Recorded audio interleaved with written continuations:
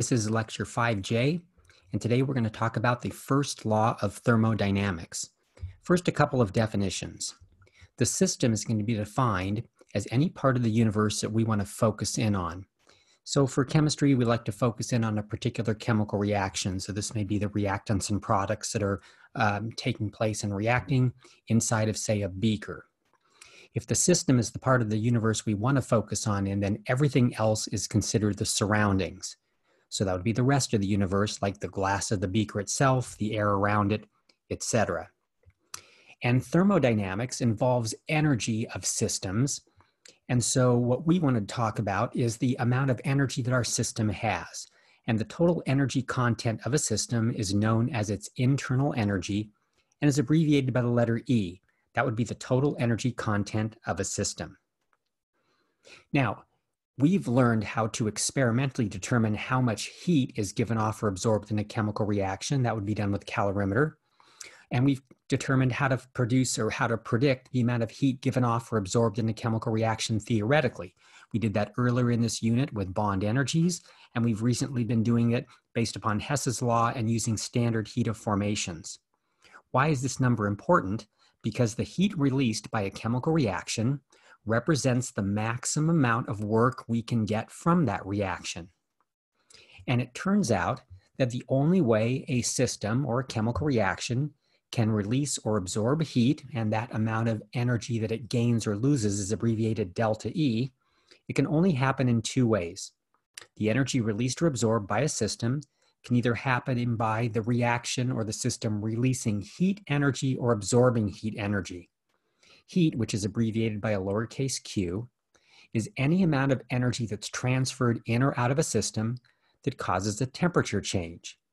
So if you have a chemical reaction taking place in a test tube, and it's an exothermic process where it's releasing heat energy to the water and the glass of the test tube, you can feel that in your hands. The test tube starts to get hot. What kind of transfer of energy is that? It could be photons of electromagnetic radiation being released as the reactant molecules' electrons shift around to different orbitals.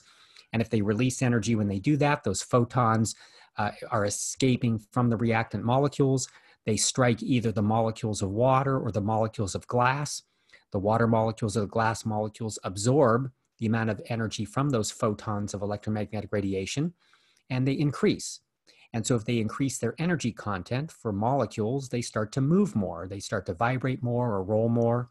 And we know that is correlated to an increase in temperature, because temperature is a measure of the motion of molecules, their kinetic energy. So if a reaction gives off energy and all of the surrounding molecules around it increase their energy in a random fashion so that they're now moving with a higher velocity, so a higher kinetic energy, then they cause a temperature change, a temperature rise to take place. So this is called energy being transferred in the form of heat. But there's a second way that energy can be transformed.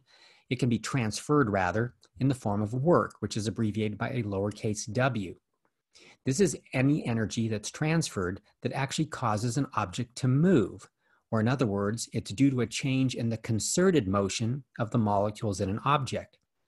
If you have a gaseous chemical reaction taking place in a test tube and you have a stopper on it, if the reaction occurs that produces a gas, it could actually cause that stopper to pop out of the test tube and fly across the room.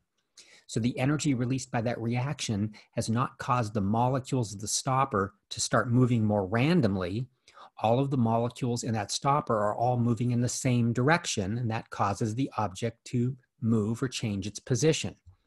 So whenever energy is released from a process and it causes an object to move as an entire unit, and that's why it's called the concerted motion of the molecules, because they're all the molecules in the stopper, for example, would be moving together. And that's why you say that when you go to a symphony concert, what's a concert mean? It means all the violins are moving together with each other. So due to a change in the concerted motion of the molecules causing an object to move, that amount of energy that's released from a process is called work. And so anytime a process changes its internal energy, it either releases energy causing all the molecules in the surrounding to increase random motion, and that causes the temperature to go up, is how we measure it, or they can cause molecules in the surroundings to move together in a concerted effort, which causes a substance to move. And anytime something moves from an energy of a process, we call that energy transfer work. Now, this is related to what we call the first law of thermodynamics. And this states that the internal energy of a system can only change by these two processes, which are known as heat or work. We can write this algebraically. The first law of thermodynamics can be written as delta E, the change in the internal energy of a system, equals Q plus W. So delta E stands for the change in the internal energy of a system. We'll be looking at chemical reactions as our system. And the delta E value's sign will be important. If the delta E value is a positive value, that means that the net effect was energy was flowing into the system. If the delta E value is negative, that means the net effect is energy is flowing out of the system. So the sign convention for delta E is positive if energy is absorbed by the system. It's negative if energy is released by a system. Q is the amount of heat that the system or the reaction gives off or absorbed. And because it can give it off or absorb it, we have a sign convention for this as well. And it's exactly the same. Q is going to be a positive number if heat is absorbed by a system. And Q is going to be a negative value if heat is released by a system. And we've been talking about calorimetry and heat being given off or absorbed in chemical reactions. So we've already seen this definition in play. Work is abbreviated by W, and it's going to be defined in terms of its algebraic sign in a similar fashion. It's going to be positive if work is done on a system, and it's going to be negative if work is done by a system, which means it's done on the surroundings. So because energy can only be transferred between the system and the surroundings according to the first law of thermodynamics, that brings up a corollary to the first law, which is really important. It's that energy is conserved. You never create nor destroy energy, because if a system loses energy, it doesn't disappear, it goes into the surroundings. So another way that people sometimes state the first law of thermodynamics is that either energy is conserved or energy can neither be created nor destroyed. So let's look at an example of a first law calculation. We're going to try to calculate the change in internal energy of a system if we know that it gains 186 kilojoules of heat and does 33 kilojoules of work on its surroundings. So the equation we're going to use for this is Q plus W equals the change in internal energy. The key is just recognizing the sign convention for each of the terms. If the system gains 186 kilojoules of heat, that means the heat value is going to be a positive number. So Q is going to wind up being positive 186. If the system does work on the surroundings, that means that energy is flowing out of the system, so it's a negative value. So in this case, the work value would be negative 33. If we calculate delta E by just adding these two together, because it's just Q plus W, paying mind to the signs here, it's really 186 minus 33, and that comes out 153 kilojoules. And because this process inherently absorbs 153 kilojoules of energy when it proceeds, we would call this an endothermic process. So this is how we use the first law equation to calculate changes in internal energy. If you're an engineer and you wind up transferring and working on your degree in engineering, you will take a course on thermodynamics. And when engineers learn the first law of thermodynamics, they define it a little bit differently. So I just want to prep you for that so you don't think I lied to you back at Saddleback College. We define the change in internal energy as Q plus W. That's how our textbook and most natural sciences write the first law. But because engineers are trying to build devices to create energy to produce work, they want to know how much work can be done on the surroundings. And so for them, it's more relevant to define the work done on the surroundings as a positive number.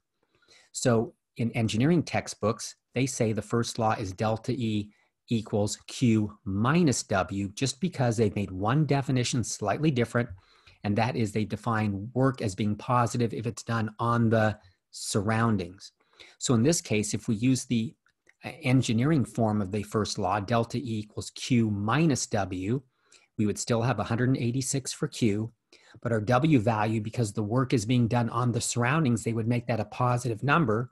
So we would go 186 minus the positive number 33, and we would come up with the same answer. The change in internal energy would be 153. But for our engineering majors, I just wanted to make that, that point to you. So let's see some ramifications of this.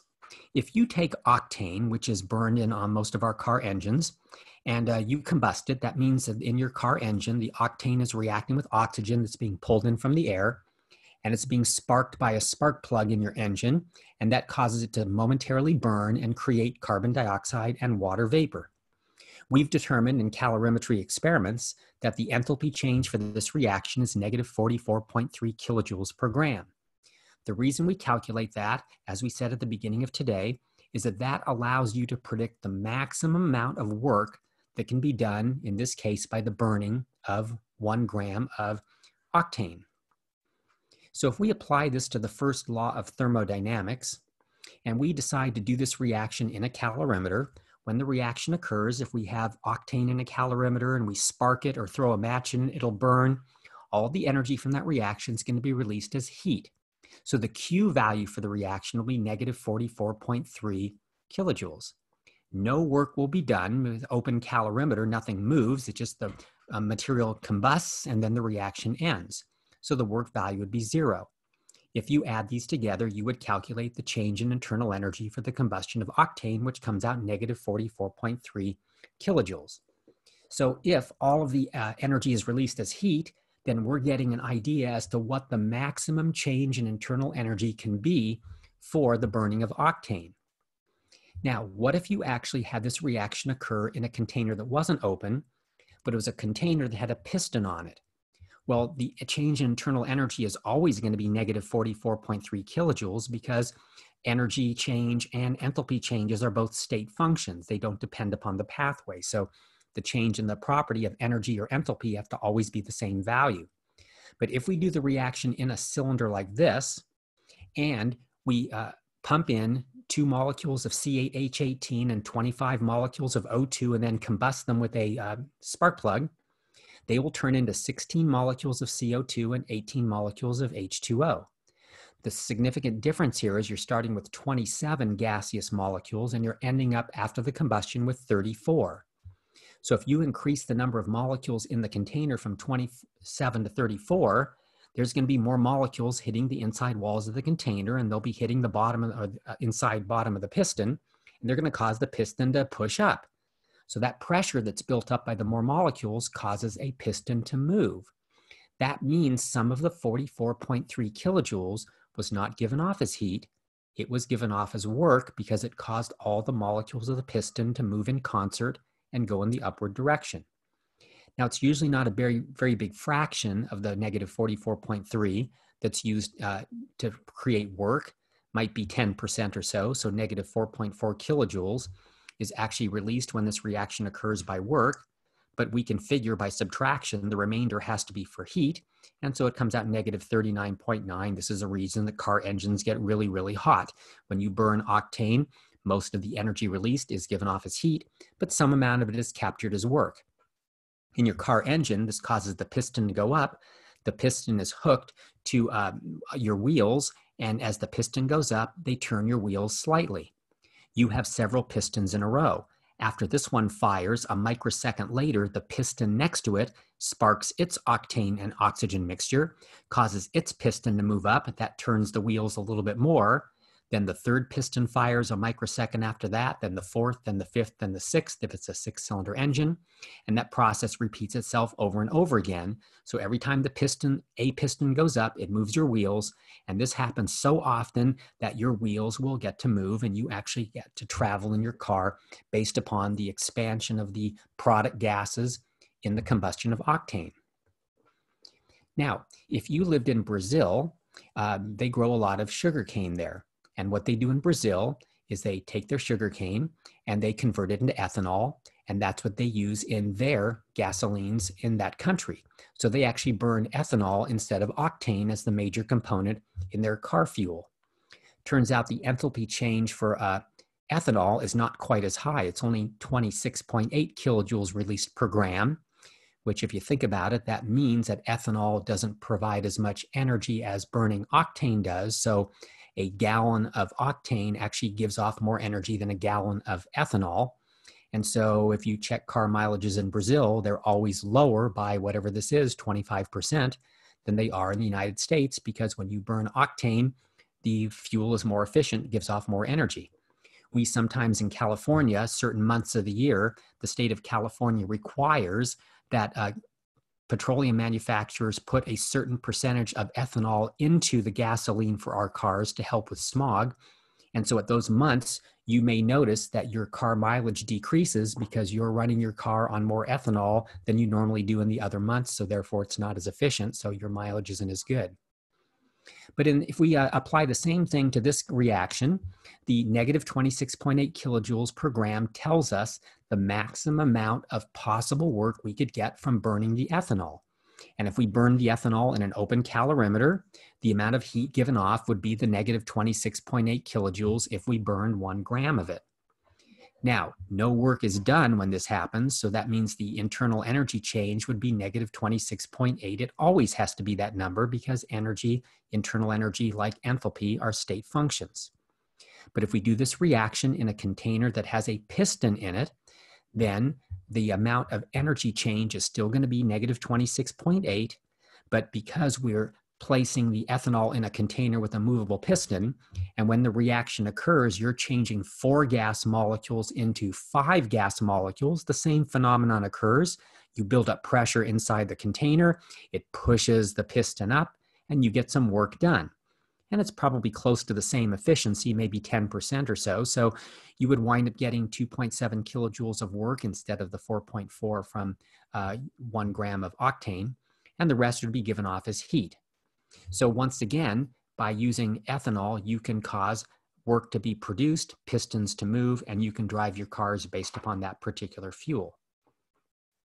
So how do we calculate how much work is done from a particular chemical reaction? So we're going to talk about that next. So it turns out that if you take physics, you'll study what work is, and work that's done to the surroundings is actually the force multiplied by distance. Writing that algebraically, work equals force times distance. Because it's work done to the surroundings, and the surroundings turns out to be a negative value, we put a negative sign in here so we get the work of our system to wind up being the right sign. So work equals negative F times D. Now, the reason that a chemical reaction occurs and causes work to happen is you create more gas molecules, they exert a pressure on their container, and they push a piston up. So that pressure that's being exerted inside that cylinder there is going to cause the piston to move. And if the piston starts here and the piston moves up to here, the piston has moved a certain distance. So we can calculate the amount of work from the equation written to the left. It's going to be negative the force multiplied by that distance d right there. So we have to figure out how to get that force then. And the force is actually related to the pressure inside the cylinder. Pressure is defined as force divided by area. And so if we rearrange that equation, P equals F over A, that means the force of the gas inside of the cylinder will equal pressure times the area that it's pushing on. And the area I mean here is the bottom of the cylinder, because this is what it caused to move. So it's the pressure being exerted on this area right here. Now, when the piston goes up and stops moving, that's important. We have an equilibrium. That means that the pressure inside, or the force that's created by the molecules inside, is exactly equal to the force of the molecules on the outside. So that's why it stops moving. So if the force of the air pushing down on the surface of the top of the piston is equal to the force below, the piston will not move. And if this is the area, whatever the area of that circular piston is, then we can make a substitution here. I can substitute in the pressure of the exterior atmosphere multiplied by the area of the piston it's pushing on in place of the force, because the force of the atmosphere equals the force of the gas inside the cylinder. So the work done by the gas inside the cylinder is negative P times A times D, where P is the external pressure, A is the area of the cylinder, or the cylinder top, the piston, and D is the distance that it moved. Now, if the piston moved from this lower position to the upper position, then what's happened is the volume of the cylinder has changed. And inside here is the change in volume that the cylinder or the piston has undergone. So if the change in volume equals the distance it moves up times its area, and if you think about it, that's how you calculate the volume of a cylinder, right? You take the area of the circular end of the cylinder, multiply it by D, then that means that if I just substitute D times A out for change in volume, that means the work done by an expanding gas from a chemical reaction is negative external pressure multiplied by the change in the volume. And this last relationship is how we're going to wind up calculating any work done by a chemical reaction that produces a gaseous product, so it causes a container to expand in its size. And when you talk about delta V, the same phenomenon we use for temperature we use here, delta V will be final volume minus initial volume. So let's do an example. Let's calculate the work when a gas contracts from 56.0 liters to 42.0 liters against a pressure of 18.0 atmospheres. So if we want to calculate the work's going to be negative P delta V. So if it's contracting against a pressure of 18 atmospheres, that means P in our equation is 18.0 atmospheres. Delta V is going to be final volume minus initial volume. So that's going to be 42 liters minus 56 liters. That'll come out a negative number. And so when we go negative of 18 times negative 14, we'll get a positive work value. And to three significant figures, this comes out 252. So it makes sense it's positive. The gas is being contracted. That means the surroundings is doing work on our gas, which is our system. And so if work is done on the system, it's a positive value. Now, if you pay attention to units, the units of work are liter atmospheres. That's a unit of energy, not a very common unit of energy. So once we calculate work, we probably like to switch it into a different energy unit like joules. And it turns out 1 liter atmosphere is equivalent to 101.3 joules. So I can make a little dimensional analysis conversion now, and we can determine how many joules of energy must have been absorbed by this particular gas, and that comes out to three significant figures, 25,500 joules, or if that number is too big for you, you can make it 25.5 kilojoules. Let's try one more example.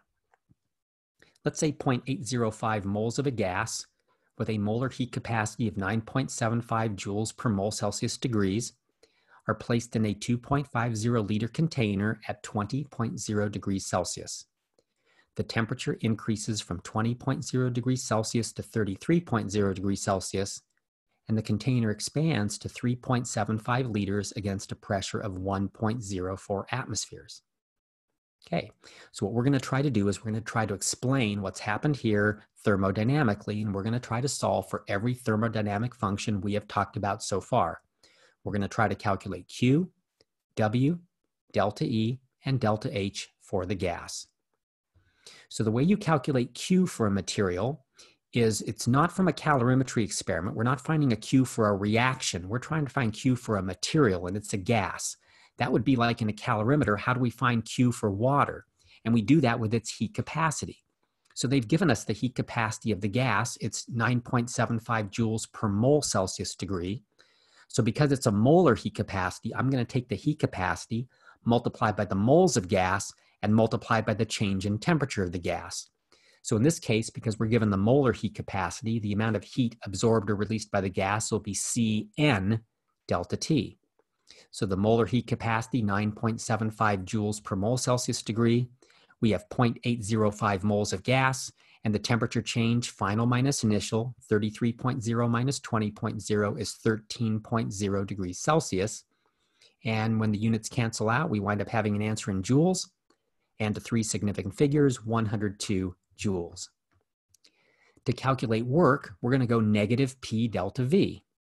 So if the external pressure is 1.04 atmospheres and the change in the volume, which has to be final minus initial, is 3.75 minus 2.50, that change in volume is 1.25 liters. So if we go negative pressure times change in volume, we'll get a negative value. I get negative 1.30 liter atmospheres. And to convert this into joules, which is the more common unit for energy, I would multiply this by 101.3 joules per liter atmosphere. And this comes out negative 131.7 joules, which would be rounded to negative 132 joules. If you want to calculate the change in internal energy for the gas, this is the first law of thermodynamics, Q plus W. We have our two values already calculated. You always have to calculate them first to get a delta E. So it'll be 102, then plus a negative 132. And this comes out negative 29.7, or rounded to the ones place because it's an addition problem and the two numbers are accurate each to the ones place, negative 30 joules. Finally, to get the enthalpy change for the gas, the enthalpy change always equals the amount of heat gained or lost as long as the external pressure is constant. And it said you had a pressure of 1.04 atmospheres. So that means this particular experiment meets the conditions for where delta H equals Q. And to specify that delta H does equal Q when the pressure is constant, they put a subscript P after the Q to let you know that that heat given off or absorbed was at constant pressure. And so because the Q value is 102, the enthalpy change value will be 102 as well. So for test 5, let's go through the things that you're going to need to be ready for. I would like you to know from the gas law chapter, Avogadro's law, Boyle's law, and Charles' law. You should know the units for temperature and pressure and be able to convert between Celsius and Kelvin, and be able to convert between torr, millimeters of mercury, and atmospheres. You should know the numerical values for standard temperature and pressure, standard temperature 0 degrees Celsius, standard pressure 1 atmosphere. You should know what graphs look like mathematically, if they're going to be direct or inverse relationships. For a direct relationship, two variables are in the numerator on opposite sides of an equal sign. For an inverse relationship, two variables are on the same side of the equal sign, both in the numerator. I will ask you to graph variables, and the graph may come out a straight line, may not. If a graph does not come out a straight line, I will ask you to produce a graph for those two variables that will create a straight line.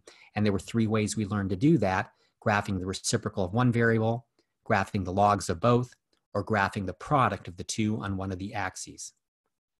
You should know the ideal gas law equation so you can solve for any variable in it. I'll expect you to be able to do calculations involving the ideal gas law equation when density is involved, and that's when you'll have to use PV equals M over molar mass, RT, because that equation has M over V in it, which is density. I'll expect you to be able to calculate mole fractions. That will allow you to be able to determine partial pressures of gases, so you need to know the partial pressure equation. And then we talked about when you collect a gas in lab by water displacement, some of the water will evaporate into that container. And so you'll know that you'll have to subtract out any water vapor pressure if you want the partial pressure of your particular gas you're collecting. So you'll need to be able to handle that. So I'll give you pictures and ask you to tell me what the pressure of a gas is collected in the eudiometer by water displacement or mercury displacement, or a gas that's attached to a manometer that has mercury or some other liquid in it. Then we dealt with chemical reaction stoichiometry involving gases. From our last test, you already knew how to take experimental data of mass and convert it into moles with the molar mass. You can take solution data and convert it into moles with molarity equals N over V. And now you can switch gas data, gas volume data, into moles with PV equals nRT. I'll expect you to know the relationships of temperature to kinetic energy and temperature to velocity. You should be able to calculate the root mean square of velocity for any gas. And then I'll expect you to be able to use Graham's law, which is valuable when you're trying to calculate the molar mass of an unknown gas, where you actually cause a gas of known molar mass to effuse under similar conditions. Then we ended up talking about what an ideal gas was. I'd like you to know why real gases deviate from ideal behavior. And then I would like you to be able to explain to me what the van der Waals equation means and what the constants are, and be able to explain why some constant values are big for one gases and small for others. Then we did talk about atmospheric pollution. We talked about the ozone layer and greenhouse gases, so there may be some questions involving those concepts as well. The final chapter was on thermochemistry. We talked about heat and change in enthalpy, which are essentially the same things: heat given off or absorbed, or change in enthalpy, as long as the reaction occurs at constant pressure, are identical to each other. We learned how to calculate the enthalpy change of a reaction from bond energies, so you'll be expected to do that. We talked about how a coffee cup calorimeter works, and I expect you to be able to do calculations from data from a coffee cup calorimeter. And we talked about how a bomb calorimeter works, and I'll expect you to be able to do calculations based upon data from bomb calorimeters. And then we were able to calculate enthalpy changes of reactions from calorimeters experimentally. Then we discussed what a state function is. You should know that definition. And we introduced Hess's law, because Hess's law can apply to enthalpy changes of reactions because enthalpy is a state function. And I would like you to be able to theoretically calculate an enthalpy change for reaction from Hess's law, which is where we add reactions together and then add up their enthalpy changes. Then we introduced something called a formation reaction. And we talked about if formation reactions are occurring under standard state conditions, you can calculate what's called or get a standard heat of formation. And then we are able to use standard heat of formations in one final method in order to calculate theoretical enthalpy changes of reactions. So I would like you to be able to calculate an enthalpy change for a reaction from standard heat of formations, and that's heat of formation of products minus heat of formation of reactants. And then finally, we talked about the concept of fossil fuels. That was actually in the reading in chapter 6, so you should probably know that. We learned how to calculate Q, W, delta E, and delta H. That was actually the last problem we had just done, so you should be able to calculate any thermodynamic property for a particular change. We talked about the first law of thermodynamics. You should know that. And the first law involves both heat and work. You should know those definitions. And they involve the change in internal energy of a system, so know what that stands for. Experiments 22 and 23 are related to these two chapters, and of course you'll do the reading, and that should pretty much be it.